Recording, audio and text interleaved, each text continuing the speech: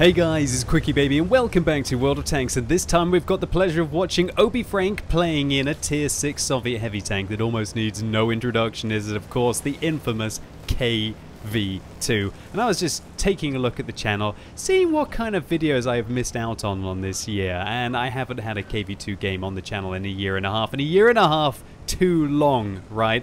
This is one of my most requested tanks whenever I stream. Play KV2, play KV2. Now why is that? Because it's basically the daddy of DURP. It's got 152mm main armament with, how much penetration does this tank have on its standard ammunition? It's 86mm of penetration and 910 alpha damage. And that allows you to miss the tier 7 French light tank. Okay, maybe a blip in the matrix.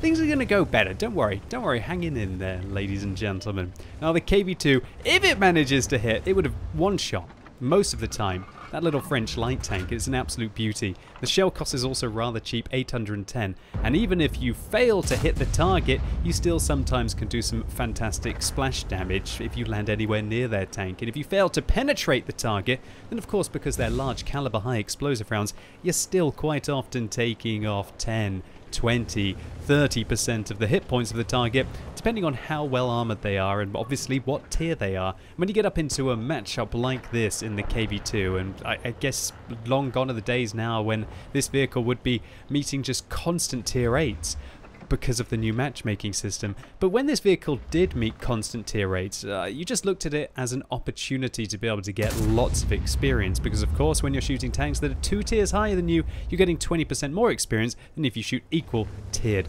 vehicles. And so when your shells do damage to them anyway and they don't need to penetrate the target, it was just absolutely awesome to make those IS-3 drivers or even tier 8 premium tank wielders cry a little bit inside every time you hit their tank and took away some of their life force, so to say. Yeah, we're gonna go with it.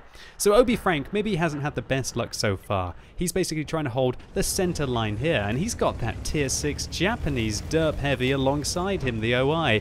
And while the OI has the armor, and the OI has some really nice armor piercing rounds, I was really happy that Wargaming didn't replace the KV2, because the KV2 still has the high explosive penetration that just gives it that little bit of an edge over the OI. Plus, if you want to get around a little bit quicker than the KV2, is kind of good for that. But with a power to weight ratio of 11.32, it still isn't marvelous.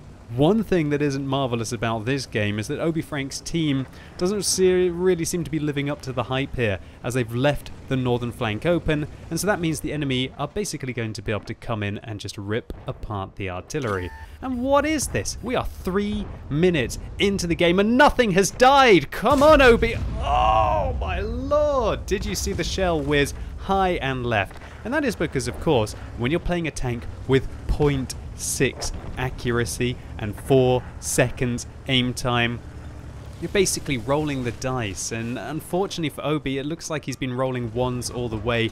We need him to start rolling some 6s. He's got to make a little pray to Serb. Come on, Serb. You can do it. Yep, that's more like it. Nearly 800 damage dealt to a higher tiered light tank. Booyah! KV2 first kill. And that's, I guess, what just the roller coaster ride that this tank puts you on. Is that why a lot of you like it? I guess for watching in YouTube videos and streams, probably for the little bit of entertainment value like that, but loads of people still love playing this tank. And it's because you don't even have to hit the tank in a weak point. obifrank basically shot that T-34-100 in the mantlet there, and because of course high explosive shells splash, then you're still going to be able to damage your opponents. How much is the splash radius on this tank? 3.66 meters? So that's pretty much like a third of a mouse. Oh, luck starting to roll. Now, obifrank has picked up 3 kills, which is the same as the rest of his team. He's got to kill a lot more tanks, though, if he wants to get back into this game. So he trundles his tank around and makes his way towards an equal-tiered heavy tank, a French heavy tank in the form of the ARL-44, who just pulls back round the corner, but the Black Prince is like, haha, don't worry, KV2, I've got this, old boy. But okay, you know what, KV2 doesn't seem to really care as he lets the Black Prince do his thing along the mid-ridge. The OI goes to back up the Black Prince, but obifrank decides that big glut of tanks that were spotted towards the northeast must still be making their way in towards the base. and it doesn't take... You don't have to be Sherlock Holmes to be able to figure that out, but it looks like maybe you have to be an influential player to be able to predict those situations, and that's really the key to success in World of Tanks. One of the big keys to success is to spend a lot of time looking at the minimap and predicting where you need to be before you need to be there. And that's especially important when you're playing your slower tanks. When you're playing your slower tanks, you have to start moving well in advance. You have to be seeing sometimes minutes in advance of the battlefield in the really slow heavy tanks to be able to get to the flank, to hold the position, to hold the base, or just to have a big impact in the game. So, obifrank sets up his KV-2. 152mm gun, but oh, the turret traverse is too slow. What is the turret traverse exactly on this tank? The turret traverse is 16 degrees a second, so he's unable to turn the tank quickly. But the Stridsvagn M4257 obviously wanted to have a one-way trip back to the garage there as he sits in front of the KV-2 for long enough for obifrank to finish him off. 4 kills now. Swedish tier 6 premium medium tank taken care of. Now Obi goes around the corner. Another tier 6 ARL is going to regret life massively. And the OI, looks like the OI would have had a clean shot in there into Obi, but instead decides to shoot the OI just lower than him. And so that allows Obi to reload, and that's one of the key things in the KV-2. It does have a long reload on this tank, and so that means that you have to get yourself into cover between shots. Oh, KV-2 on KV-2 action, ladies and gentlemen. That KV-2 is slightly wounded, down to 761 hit points, and so that means that if Obi manages to hit a flush surface on the KV-2, then it's quite likely he's going to be able to one-shot. He won't even have to roll that high. Now the KV-2's armor on the turret is 75mm all round, and obviously with over 80mm of penetration on the standard rounds on this tank, Obi has to have a good penetration roll here. Oh yeah, 761. That's cannibalism, isn't it? Oh, a bit of a KV-2 on KV-2 death there. I'm not sure what to think about that. Well, I guess one KV-2 is at least going to win. Well, no, actually, maybe not. Obi's still got his work cut out for him as the OI goes forwards as well to take a swing at the Black Prince, and Obi is just allowed to reload and get forwards. There's the tier 6 Japanese heavy. Okay, KV-2, time to show it who the real DURP daddy is. There you go. And it looks like Obi celebrates as he flicks his mouse around for his 7th kill. 2,900 damage exactly now, and the terrible situation that his team was in has now changed into a slightly even or even favorable situation. There's a Sture Emil on the enemy team who has not been spotted. That means that Sture Emil was quite likely to be sitting around this location here, and he would have got shots along this corridor here, and that's how he got a couple of kills without being spotted. However, the Sture Emil also has a very big gun, 128 or 124mm caliber gun, a lot like you would have on the Ferdinand with 490 alpha damage, and so that means that Obi is a one-shot. He's got to be very careful here. Where is that Sture Emil going to be? Oh my god, he's right in front of him! Oh! Yeah, there's one good thing about the Sture Emil, and that is a big old gun, a lot like on the KV-2, but there's one absolutely terrible thing about the Sture Emil, and that is horrific hull armor, and so that means that obifrank just one-shot a higher tiered tank destroyer. Oh my word, 850 damage. It looks like he rolled not quite a 6 there. I guess he rolled kind of like he rolled 4 or more. That's what he needed to, and I guess that's kind of like a 4.5 maybe roll, something like that. Hopefully all you D&D players out there are getting where I'm going. What would the KV-2 be if it was in a kind of role-playing game? I guess it'd be the big old barbarian, right? Would it be firing fireballs? I don't know what it's firing. Well, actually, I do. It's firing 152mm high explosive shells, so that really puts a damper on the argument when we think of it. We also know exactly how much damage it's going to do. 910 on average, if you manage to penetrate. And this is what I guess you all and the whole World of Tanks community just loves about the KV-2. But why is it that we all hate the Type 5 Heavy so much? Maybe we don't mind the KV-2 because it's just a bit of a novelty at tier 6, and because its armor, I don't think anyone could claim that the KV-2's armor is overpowered. We're talking about 75mm of all-round armor. Even tanks that are 2 tiers lower than it still have a pretty good chance of penetrating the turret if they manage to catch it flush or the hull. I guess the problem with the Type 5 Heavy is that by that stage of the game, armor starts to matter, and when high explosive shells through tanks that you often have to fire premium rounds at, or even get lucky when firing premium rounds at, are able to just do huge amounts of damage to you. I guess that's where the feeling is of the Type 5 Heavy.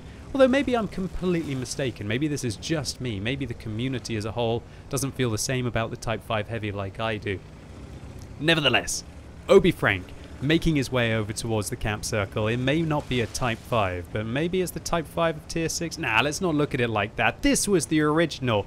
Don't compare the KV2 to anything. The KV2 is a monster in its own right, and there's a higher tiered German self-propelled gun, the GW Panther. Obi gets spotted, so he quite rightly pulls back behind the buildings, but unfortunately for him, now the enemy artillery knows where he is. He doesn't pull all the way back there, because if he did, then the M44 would be able to shoot him, who's likely to be over in this location. So Obi, quite rightly, has actually put himself in a position where he will avoid artillery fire from there and there. So good stuff, Obi. But he decides he must advance. He pushes over. Oh, the GW Panther knocks out his crew, actually stuns his crew and does 357 damage. Oh gosh, where is that Black Prince Obi when you need him? Where's their distraction plan in the form of that Tier 7 British heavy tank? Not quite made it to the front. Nevertheless, Obi now on 8 kills. He is contending here for a Pools medal to pick up 10. Obi decides to push straight forwards, going into the lion's den. The GW Panther doesn't manage to spot him this time, but Obi does, and so that allows Obi to zero in that shot. And yeah, of course it's going to penetrate and do 360. Nice flanking maneuver, Obi, although you did get possibly a little lucky that the M44 wasn't able to follow it up and finish the blow off. And I also think that Obi might have wanted to wait here for the Black Prince to join him, but it doesn't matter anyway, because it looks like Obi's gonna put in the final shot of the game, flying true, knocking out the most profitable non-premium vehicle in World of Tanks. I just can't believe that from my top 10 series, that the M44 is the most profitable vehicle that you can play for a non-premium tank, securing his 10th kill and 4,390 damage that we saw, cementing the Tier 6 Soviet Heavy once more as the DURP daddy. So obifrank nails an ace tank here for 2,216 base experience points. That is base, that's not with a premium account. With a premium account, that's 3,324 just for a victory. That's not a daily double. And Obi also gets a Pascucci's medal for killing 2 enemy self-propelled guns, a Pools medal for his 10 kills, and a high caliber